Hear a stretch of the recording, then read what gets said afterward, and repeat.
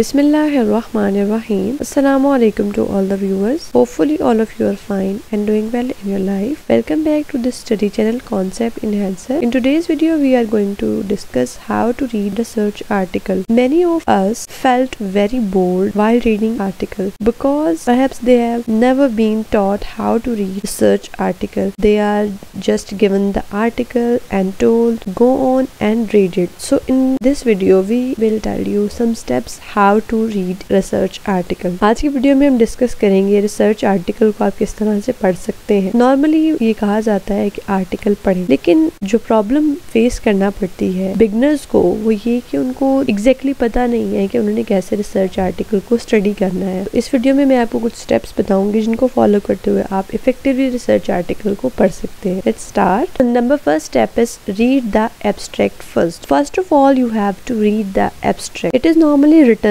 on the first page. It is always before the introduction, and the abstract is most important part of article. It tells you whether or not you need to read the article at all. While reading the abstract, ask some questions from yourself. Is this relevant? What is the key argument of this? How is the article related to the ones I have read? You should be able to tell by the end of the abstract what the article is all about, whether it will be of value to you. Article का सबसे पहले आपने abstract पढ़ना है। Abstract normally introduction से पहले बिल्कुल start में आपको मिलेगा। एब्स्ट्रैक्ट में नॉर्मली आपको वो बातें मिल जाएंगी जो आप जानना चाहते हैं। एब्स्ट्रैक्ट बेसिकली आपको ये बताएगा कि आपको ये पूरा आर्टिकल पढ़ने की जरूरत है या नहीं। जब आप एब्स्ट्रैक्ट पढ़ रहे हो तो अपने आप से कुछ सवाल पूछें कि जो आप पढ़ रहे हैं वो आपके टॉपिक से, जो आपने रिसर्च स्टडी कंडक्ट करनी है उससे रेलिवेंट है या नहीं, इसके की आर्ग्यूमेंट्स क्या है और ये किस तरह से रिलेट कर रहा है उनसे जो आप पहले पढ़ चुके हैं। तो तकरीबन एब्स्ट्रैक्ट के एंड पर पहुंचने के बाद आपको पता चल जाएगा कि ये आपके लिए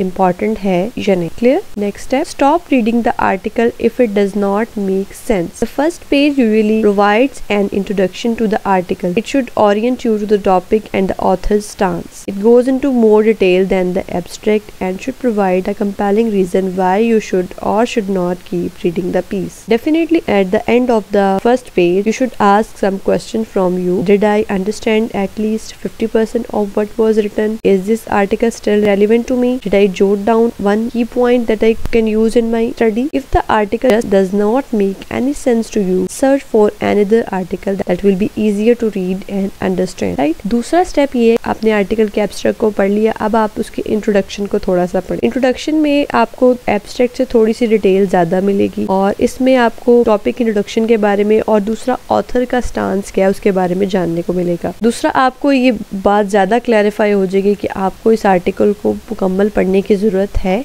या फिर नहीं। फर्स्ट पेज के एंड पर पहुंचने के बाद आप सवाल पूछिए खुद से कि क्या आपको 50% एटलीस्ट समझ आया कि जो आपने पढ़ा है, क्या अभी भी आर्टिकल आपसे रेलिवेंट है और आपने कोई पॉइंट नोट किया है, कोई अहम की पॉइंट जिसको आप अपनी स्टडी में फर्दर इस्तेमाल करेंगे। अगर ठीक है तो फिर वेल एंड गुड, आप इसे पढ़िए। अगर एक पेज पढ़ने के बाद कोई सेंस नहीं बन रही तो आप उस आर्टिकल को वहीं पे लीव करें, दूसरा आर्टिकल सर्च करें जो आपके लिए ज्यादा अंडरस्टैंडेबल हो, ज्यादा इजियर हो, तो आप उसकी तरफ प्रोसीड कर जाइए। Clear? Next step, scan before you read. Scanning involves looking through an article to find the important sections to read. First of all, you should ask some questions from you. Do I have to read it all? Which part will give me what I need? Maybe you have a article and you only want to know the finding. It might therefore be worthwhile to scan through the article until you find the findings and conclusion section. And read smartly. Don't read sections you do not have to. Remember, you are here reading the article for one reason, to dig out the information you need and simply move on. Third step में आपने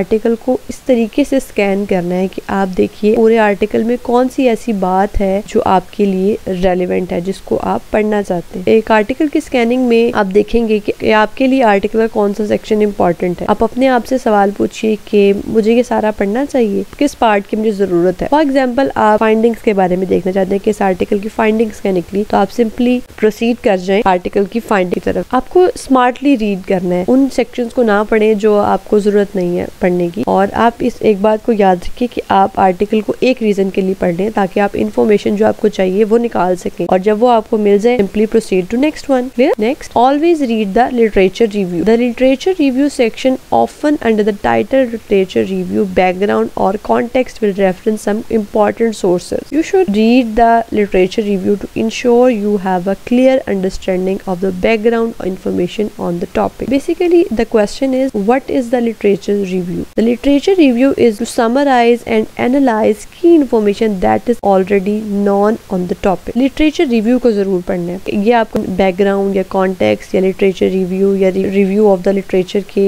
title के नीचे मिलेगा। Normally introduction के बाद literature review आपको जरूर पढ़ना चाहिए। इससे आपको क्लियर अंडरस्टैंडिंग होगी टॉपिक के बारे में और आपको ये भी पता चलेगा कि इससे पहले इस टॉपिक के बारे में लोगों ने क्या क्या सजेशन दी हैं। लिटरेचर रिव्यू में ऑथर ने तमाम इंफॉर्मेशन जो इससे पहले इस टॉपिक पे की गई है उसको समराइज किया हुआ, एनालाइज किया हुआ है। तो जब आप उसे पढ़ेंगे तो आपको नए आइडियाज भी मिल सकते हैं और इससे आपको टॉपिक के बारे में और इंफॉर्मेशन भी मिल सकती है। तो आप इनको भी रिसर्च स्टडी में यूज कर सकते हैं। Clear? Next step is jump to the conclusion. Normally many of us perhaps do not want to read methodology, so they might jump to the conclusion. Basically, in conclusion, authors usually summarize the article's findings, weakness, and implications. So while reading an article to get the new information and key ideas, the findings are what you are really looking for. Basically, conclusion में author findings, weaknesses और implication लिखते हैं। तो as a new researcher, अगर आप इसी topic से relevant study conduct करना चाहते हैं तो फाइंडिंग्स आपके लिए बहुत अच्छी हैं, जिनको देखकर आपको आइडिया हो जाएगा कि रिसर्च में गैप कहाँ पर है, आप कहाँ पर स्टडी कंडक्ट कर सकते हैं। Clear? Number next step is if it's a SAT reading, take notes. If you are reading many articles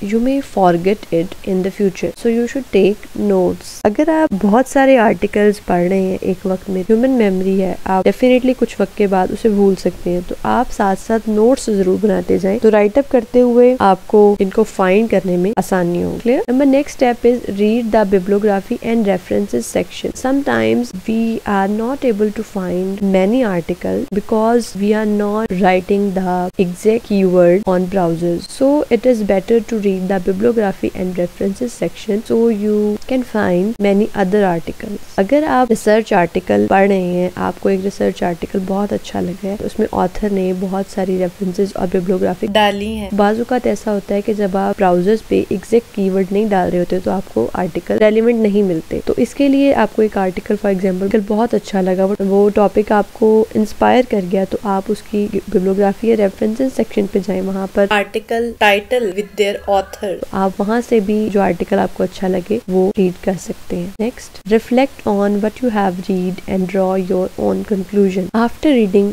one article you should reflect on what you have read and draw your own conclusion, right your own perceptions about that topic that you are reading. पढ़ने के बाद reflect करना है कि आपको क्या समझ में आया, इसको पढ़ने के बाद अपनी परसेप्शंस दें कि आप क्या सोचते हैं, इसमें क्या वीकनेसेस थी या इसमें क्या ऐड होना चाहिए। Clear? Right? Thank you for watching. Hopefully you learned and liked the video. If you have any kind of question or any suggestion you want to give me, you can give it to me in comment section. For more updates, you can subscribe the channel, hit the bell icon. Keep watching, keep shining. See you in the next video with new content. Till then, take care of yourself. Allah Hafiz.